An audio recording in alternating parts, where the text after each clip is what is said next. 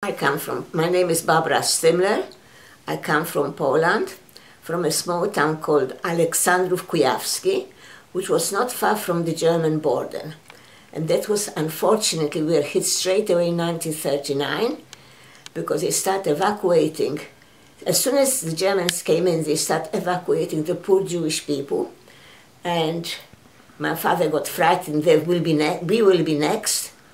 So he got a cart and a horse, loaded up, and went into the middle of Poland where his brother was living. There we stayed till Christmas. Then there were placards that all the people who are not residents of Lublaniec must leave within 24 hours. And that was winter already, and winters in Poland are very, very strong, very cold. So he hired a sled with a driver. We loaded up, and we were going towards Warsaw. We stopped in a town called Kutno, where Polish family whom we knew from Aleksandrów, because their daughter was my friend, were living there. They took us in. They took us in when my father got to know what's happening already in Warsaw, so we didn't want to go. We stayed with the Polish family for 6 weeks, but after 6 weeks their neighbor came and said that we're endangering lives of the Lebedzinskis because they're hiding Jewish people. So my father went into Kutno town and found a place on the right-hand side. When he crossed the railway track, on the right-hand side there were shops, and one name was Kronzilber, so my father understood they must be Jewish people, and we went there. He went there and they took us in.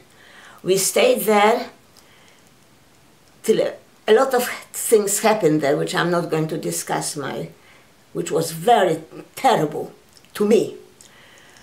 I'm not going to discuss this, but we stayed there till about May, and in May they came and they were arresting all the prominent Jews in Kutno.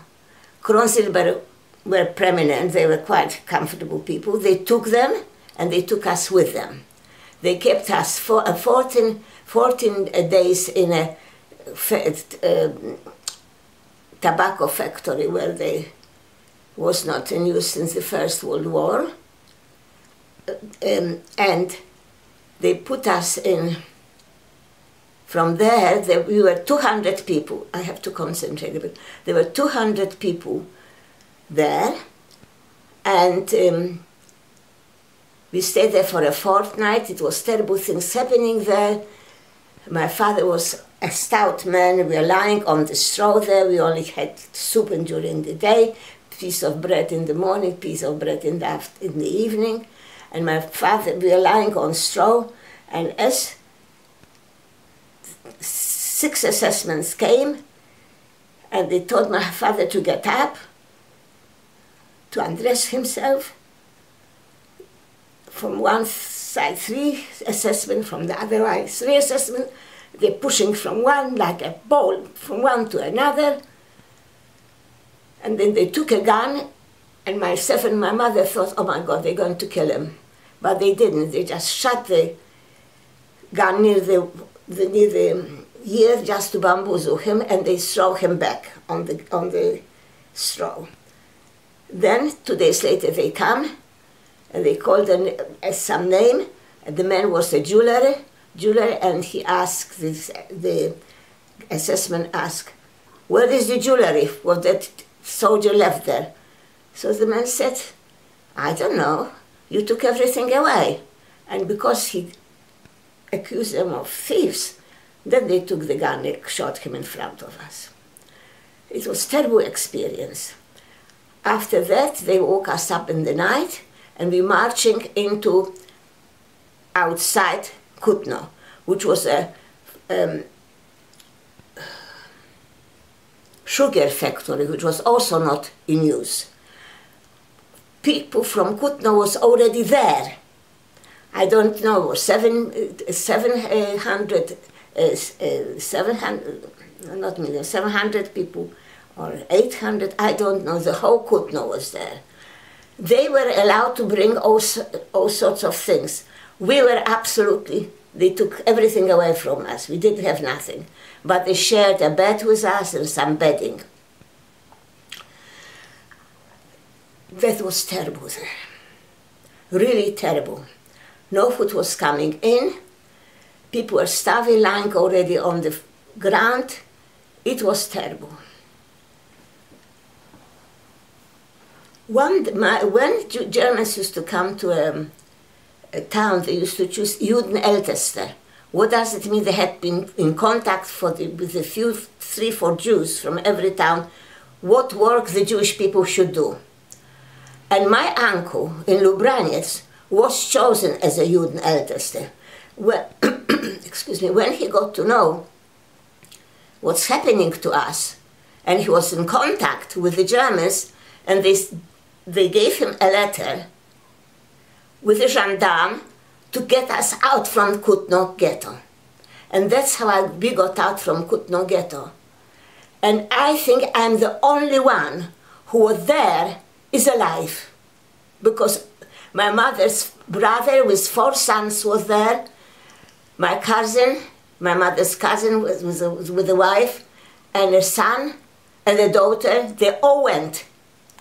All went, nobody alive. And I think I'm the only one who was there.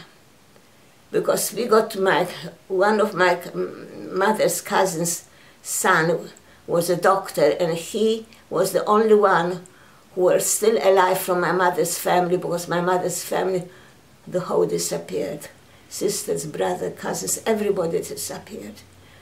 I actually didn't mention I was the only one child. I didn't have no brothers or sisters. And that cousin, David Jakubowski, when he got to know that I'm alive, he got in touch with me, and I told him where I met his parents and all this. And he wrote to Germany, and they told him that all the people from Kutno ghetto vanished. They were put in lorries, and they were guests in lorries. And that was the beginning. Look, I can sit here and talk to you about the whole hour. So what do you want me to do? Talk more? Anyway, from there, the gendarmes took us right up to my uncle's place. My father, my mother, and me. When they had the permission to get us out from the Kutno ghetto. There was not too bad, but of course we had to walk on the middle of the road. We had to wear yellow stars on front of our garments and the back of our garments. And it was not, we were not hungry and not cold yet. Till March, that was 1941, placards, all the men have to assemble in the marketplace. So my father, his brother, and his 2 sons, they all went to the marketplace, and I never saw my father again. It was finished. Few months later, it was June or July, it was warm already. All the women have to assemble in the marketplace. So we all went, took little parcels, and we went, because we knew we were not coming back anymore. And they sent us to Lodz ghetto. When we got into the ghetto, my mother was absolutely devastated. When my father was away, she was becoming like a baby. It was terrible. I was that time 13 years old. It was shocking. Anyway, 2 women were there in white overcoats on the platform in Lodz ghetto when we arrived. And somebody told me that they're looking for people to work in a hospital, children's hospital. So I went over to them and I begged them to give me jobs. So she said, child will look after a child, But I said, I have no money. My father was taking away. We are already fighting since 1939. We had to leave our home in 1939. It's impossible. She thought they were feeling sorry for me. And they thought, okay, come next day. When he arrived in the ghetto, there were special committees to assemble you where you're going to stay, with whom you're going to stay. So we were assembled it was one room, and it was a young man with a mother. It was very difficult for me, because with one young man, and it was very difficult. But I got the job. I was lucky. I got the job, because if you didn't work in the ghetto, you didn't get token for the food. So I was, I had like a uniform, a big overall with a little cap, that I'm working in the hospital, which was very helpful to me, because I could move around in the ghetto anytime, and in the evening, in the evening and in the day. Anyway, so there were two blocks facing each other. In one block was children with tuberculosis, and in one block with boys. And of course, I was working with the boys. I was not the nurse, but cleaning, washing them, helping to feed them and all this. They are children who were already orphans, that the parents already were gone. When you got into the ghetto, you could see people lying on the streets, children begging for food, dying from starvation. It was terrible. Terrible. Anyway, one day, 2 lorries came to the hospital, and they started taking all the children away to the lorries. The children didn't want to go. They were crying, hiding behind ourselves. I was scared they should take me with, because already my mother was already lying ill. She was already paralyzed on one side. She had terrible pain on the side of her body. They took her to hospital, and they started pulling her leg with some, I don't know what, and they sent her back to me paralyzed. And that was terrible. Before they finished with the hospital, there were again plaques, not plaques, we got to know that they're going to raid the street I am living in. They come and taking people away. So I was afraid that they would take my mother away while I'm going to work. So I carried her in my hands, my arms, and put her in a ditch in the garden, covered up with grass, put it first like a rag on her, and went to work hoping that when I come back she'd be there. She was there. But as I said, we couldn't work for a long time there. It happened again when they closing the street, but I couldn't carry her anymore because I didn't have the strength anymore. So I just left her, and she spoke very well German. So I said, Mama, tell them that your daughter went to collect the ambulance. And they left her. Life in the ghetto was terrible with my mother. I cannot express to anybody. I didn't get a token for her. I had to share with her my food, because in the end, when they took this, closed the children's hospital, I didn't have no work either, but I got a job in a knitting factory, because at school I was learning how to knit and all this. So we're knitting in the ghetto. We're working only for the Germans. We used to make all the uniforms for the soldiers, hats, shoes, everything, and knitting sweaters and socks. And that's what I could do. But as one, I was not the only one who was in trouble with somebody's ill in the family, that they have to put in token to get food. You see, a lot of Jewish men were working for the Germans direct. So their wives, they had to figure that they're working, and they had to produce the work. And like me, and other girls like me, who needed a token, working for them, but we had to do it in the night to do the work.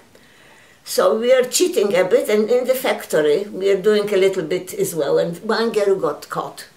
One girl got caught, and they took our soup away. Because while you're working, you used to get a soup during the... So we struck that we're not going to work if we don't give the girl the soup. So they didn't care. Police came and arrested us. Jewish, everything was Jewish. The ghetto was everything Jewish. They arrested us and put us in jail. So in jail, I went over in the evening to the officer. I asked if I can speak to him, and I told him our position. Then my mother's lying there, and if I don't go home, she'll just starve. Because you see, before I went, I used to put 2 chairs away next to her. One with a bedpan, and one with some food, whatever I had. The food was peeled potatoes, mashed it up, and on the steam do that cutlets, and that was our food. So I always used to give her this food, and that's it. So he let me have an officer, a policeman, took me home, helped me even to chop the wood to do some food for my mother. And I went to the neighbor next door. I told him what happened. Can you give some drink for my mother? I can't expect them to give any food because they didn't have themselves. And I said to my mother, Mama, don't worry, I'll be tomorrow home. I have to do some work in the night. I didn't want to worry her that I was arrested. And from there, the next day, we were very lucky that the roll commando didn't come to the jail and took us away. But the next morning, they woke us up, put us again in 5s, and took us, it is in the ghetto, but outside like town. There were also 2 big blocks. We were doing something for the Germans, but we either don't know. We were putting together something, and then it had to be packed, put it in boxes. And the assessment was staying in the end, checking if everything is there in order. And that's what my work was. I went to the director there and asked him if he could help me. I told him my story about my mother, that I have no food for her, and he allowed me to give a soup for her. And during lunchtime, I was taking the soup to my mother. And that lasted till about 43. I don't know, June, July, I don't remember what months.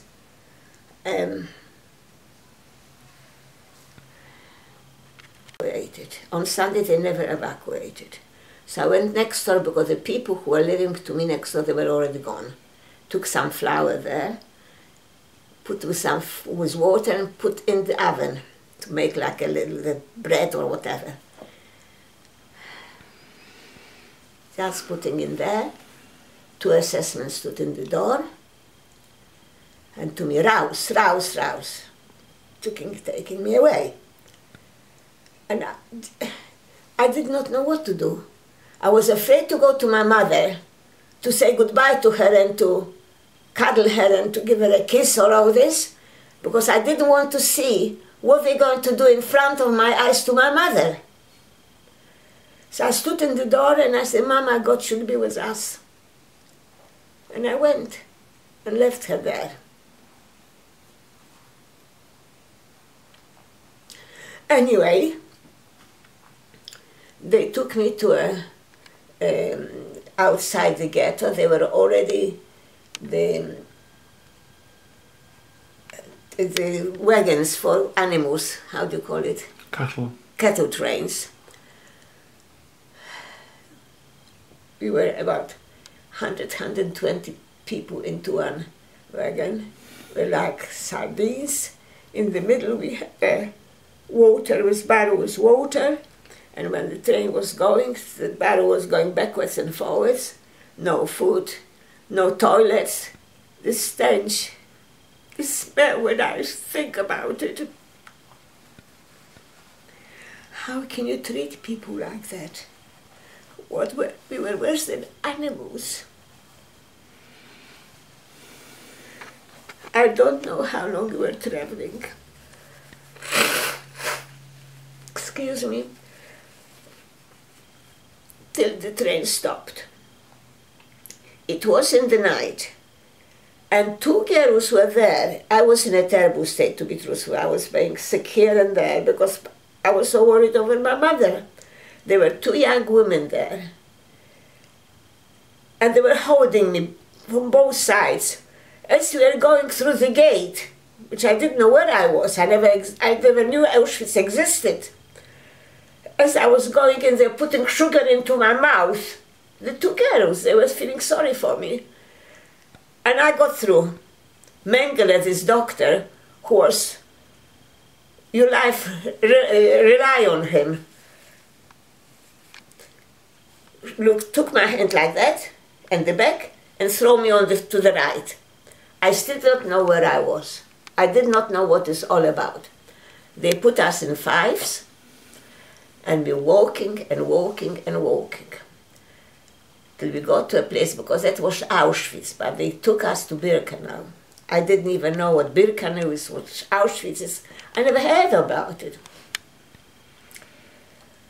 When you got there, the chimney, the smell, the fire coming from the chimney, and the smell, where are we? When it was getting a bit lighter, I could see there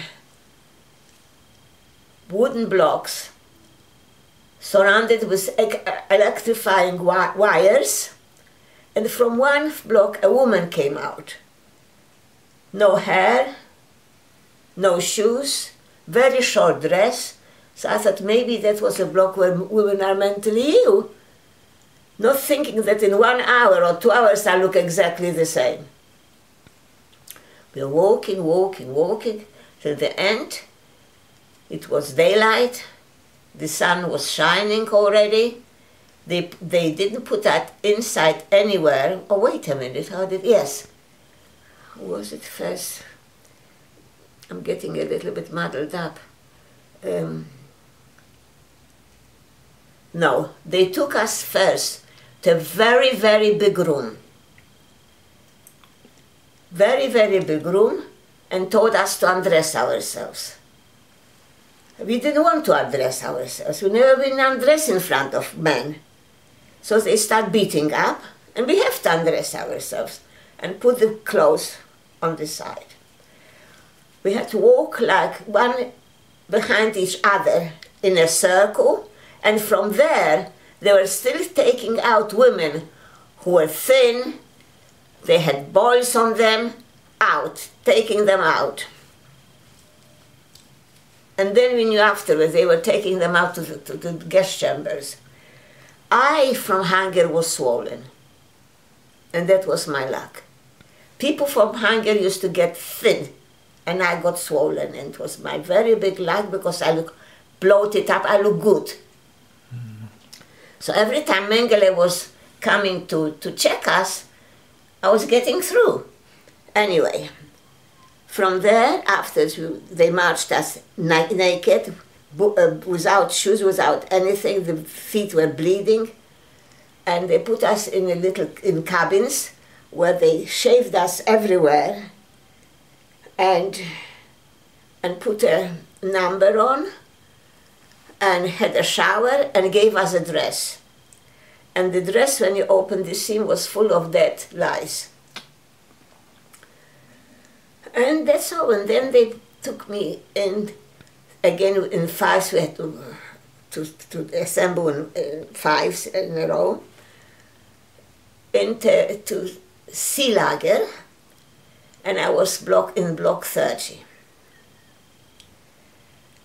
It was tough. the 5 girls to a bank. They didn't give us any blankets or anything. And we're lying like next to each other, and the next day you can see that one girl can be dead. And you get up sometimes in the morning, and a girl was touching the electrifying wires. She couldn't take it, and she killed herself.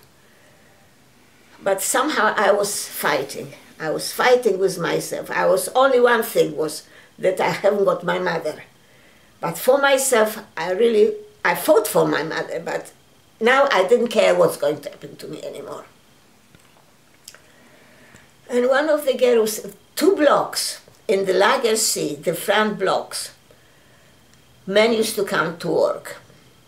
And one of the girls says to me, Barbara, you know, your cousin from Lubranец, friend, comes to this block to work. Why don't you sneak out and go, maybe he'll help you. You were not allowed to go out from the block unless they took it to so-called toilet once a day. But I said to myself, what am I going to lose? So they kill me. I don't care anymore. I sneaked out next to this block where the men were working, and I was calling his name. He was not there. His name was Henning Kluski. His brother was there. So he came out. I said, oh my God, you here? I said, yes, I'm here. I would like to speak to Henning. So he said to me, what block are you in? I told him, what block am I in? The next day, Henning came with a loaf of bread and clothes. An overall, a scarf on my head, his big socks, and the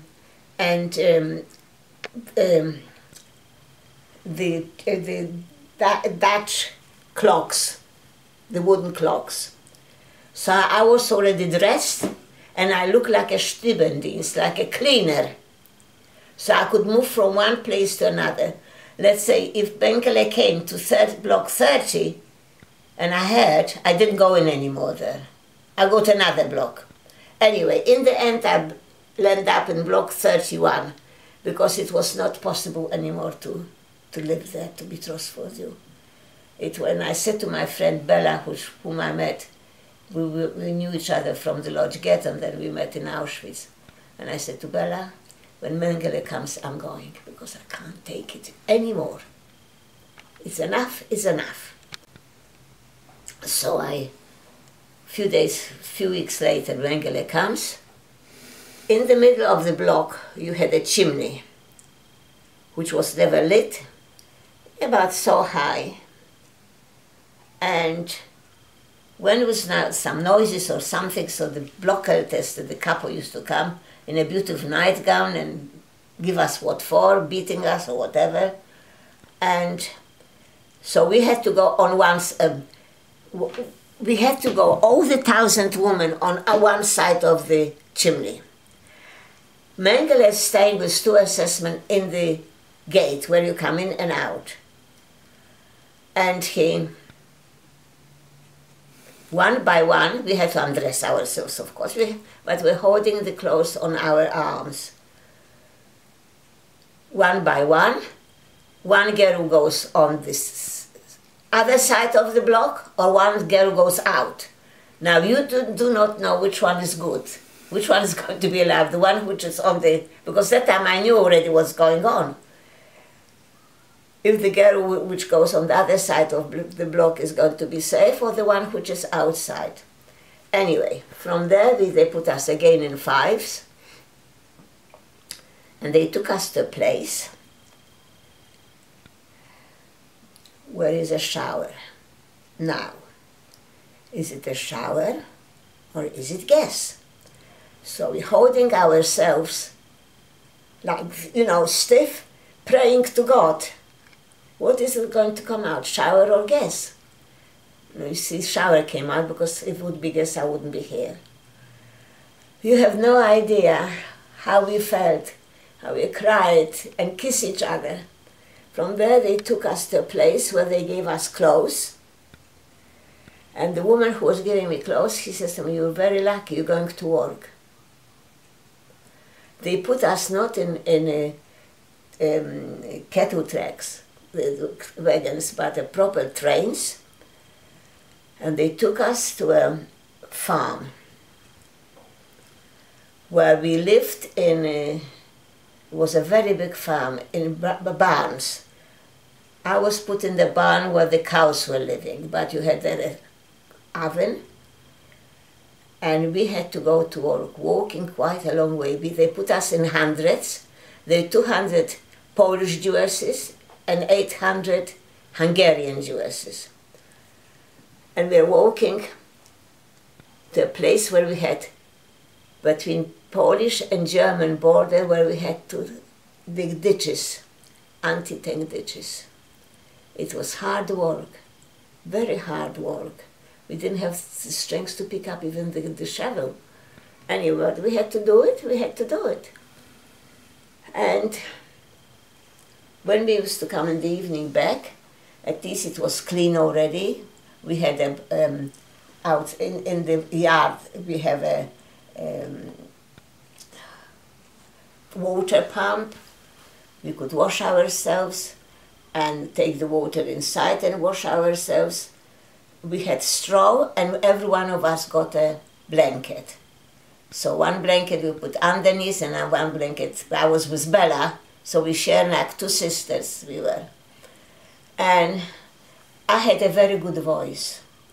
And that time when that Henny came to visit me and bring me the clothes, he also introduced me to the local tester, and he told her that I can sing.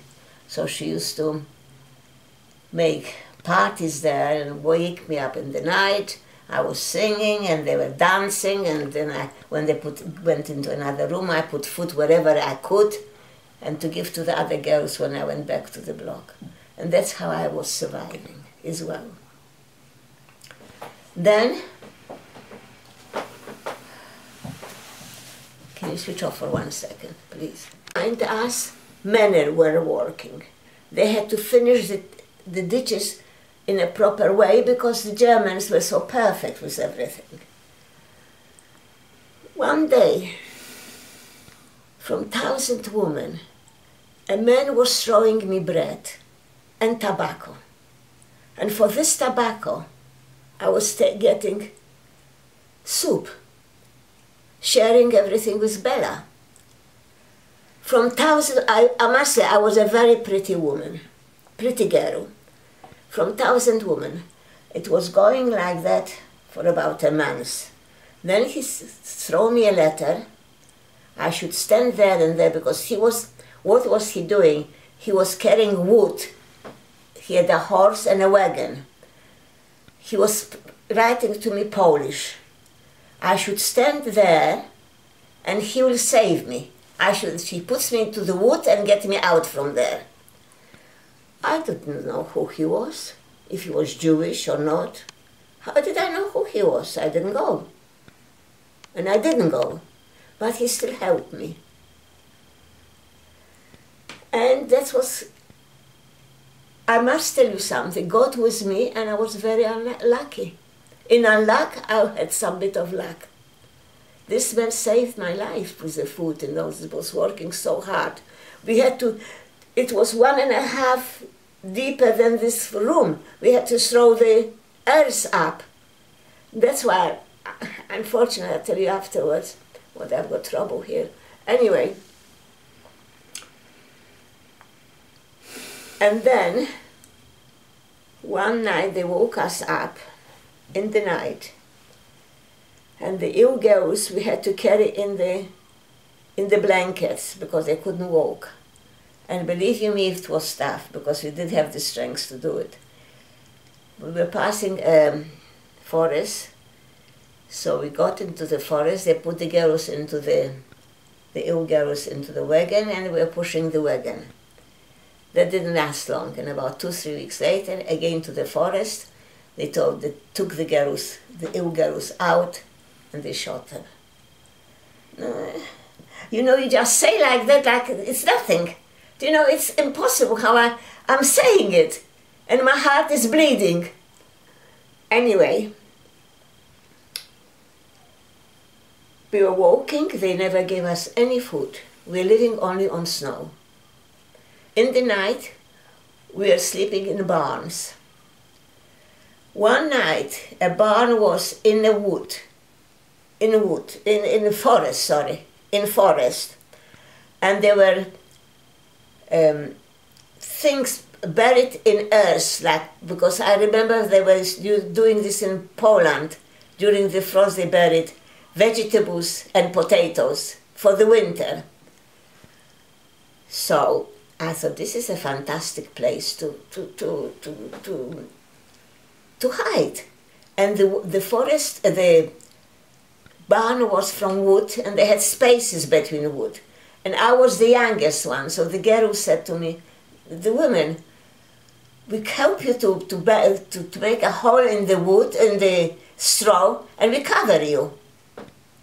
Because this is a fantastic place to save yourself. So I could hear, I did, and you see, they used to only check with the bayonets, and the bayonets were not so deep as I was. And they left him, but I could hear crying on the other side of the barn. The girl, the woman, she was a woman, she had a child whom they took away from her hand when she went to Auschwitz, Irma. She couldn't walk anymore. And she said to me, look, that was the marching, that was called death march. Whoever fell in the end, they killed it, you see. And so Irma was saying, look, kill me here, I can't walk, kill me here. But she was like it was a gendarme, not an assessment, and he left her. So in the night I went over to her, then I went outside with my bare hands, about 3 inches deep, frozen earth. With my bare hands, I got into the potatoes. There were potatoes there. And we lived on 11 days for raw potatoes with snow. Till the owner came, and the dog was barking so long till we have to come down. And they arrested us. And look, it is a very long story, not so much anymore interesting, but they arrested us and they were taking to the next town. And the town was down below. And suddenly, aeroplanes came and the town is on fire. So the 2 gendarmes were with us, they left us in the middle and ran away. We went back, as we were passing there, we could smell in the village but potatoes being cooked for the animals. We could smell the potatoes, and we knew that a lot of Poles were working there. So we went in, and they gave us potatoes to put everywhere, and we thought we go back to the barn. Now we got cooked potatoes with snow. We can still live for another 11 days because we could hear bombing and shooting, but the Russians didn't have the order to come over the Odra, the river Oder. Mm. And that's why they're standing there and we are suffering. Anyway, to cut the story short, because I forgot to tell you, a woman, when we were going from the barn, a woman was standing there near the fence, a German woman, so Irma spoke very well German because they came from Germany. So I asked her for some water. So she asked for the water, the woman went in and she never came back. And when we went to this place where they were getting the potatoes, 2 gendarmes came and they arrested us again. It was arresting from one place to another, till one gendarme says to us, who are we? He didn't know who we are, so we looked at each other, we said, we are Poles, we are on the Polish-German border, and the Russians were coming. We didn't want to be freed by the Russians, so we ran away. And he left us in the middle of the town, and you see the Germans were running away from there because they didn't want to be freed by the Russians. They wanted to be freed by the Americans and English. So he left us, we went to a house, we took some clothes, We dressed ourselves, we found some money.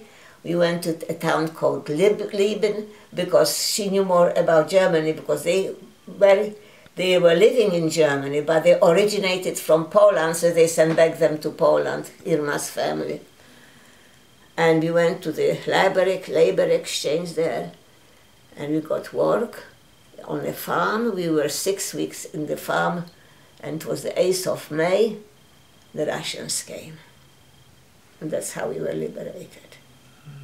Russians came. It was also very difficult with Russians because they were raping women as well. It was not, believe me, it was not easy. And we saw them, the number. Actually, the colonel was Jewish. That's what I could understand. He told us, look, you go to the Germans, take yourself clothes. A suitcase, your suitcase, we give you the cart and a horse and go back home. And so we did. But by the time we got to Poland, the Russians stripped us of everything as well. It was tough, all the way tough, till we got to a town called Legnica, which was Germany before, now is Poland. It's not far from Breslau, Legnica. And I was working there in the town hall, and one day reporters came from England there, and I had an interview because I was working there. And I told him that I have family here.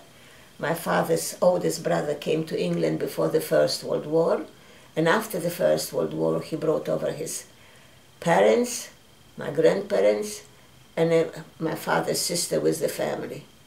He put me in the newspapers. I remember the surnames, and I remember NW10, NW11, and 10, and W10, W11. I remember this, but I didn't remember anything else. And he put me in the Telegraph, I think, and the family saw it, and they got in touch with me, and that's how I come to England.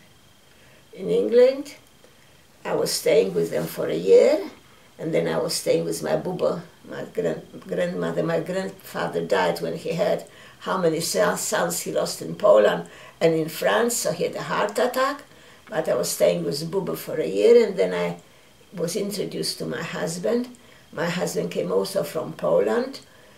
He ran to Russia when the Germans came, and there he joined the Polish army under the British command. Unfortunately, he went through also a lot, but he had typhoid and he had to get into the army. Twice he went there to be, to be installed to the army. Mm-hmm. How do you call it? Huh? And as a Jew, they wouldn't take him. And the next day he went, as a Jew, they wouldn't take him again. So the third time, he went as a Christian.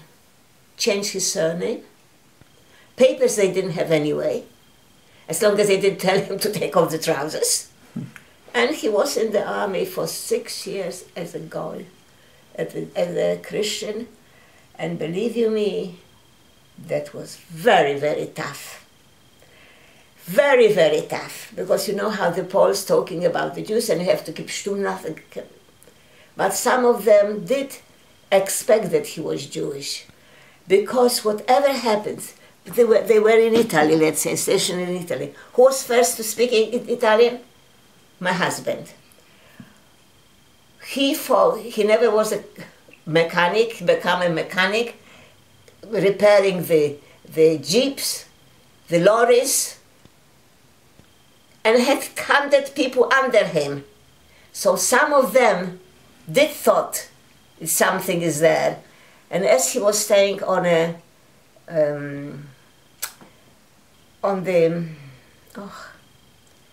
the night when they have to stay with the gun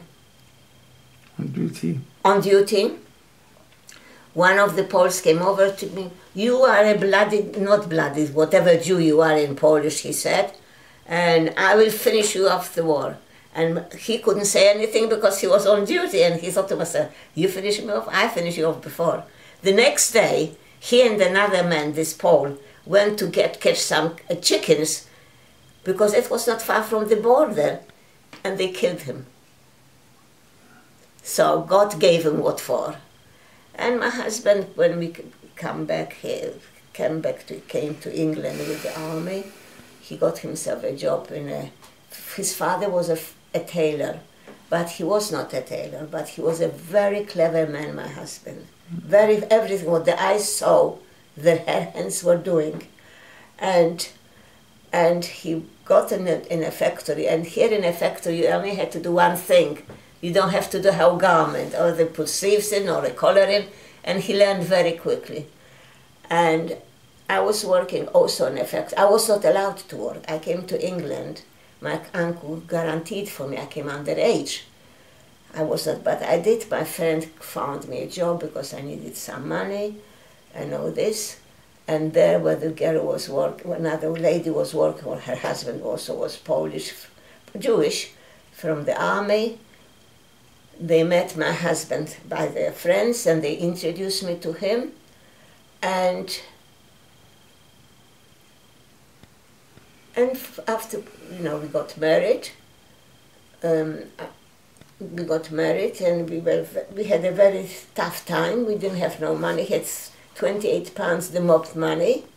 My grandfather, before he died, he left me 100 pounds. That was put in the post office, and I wouldn't touch it.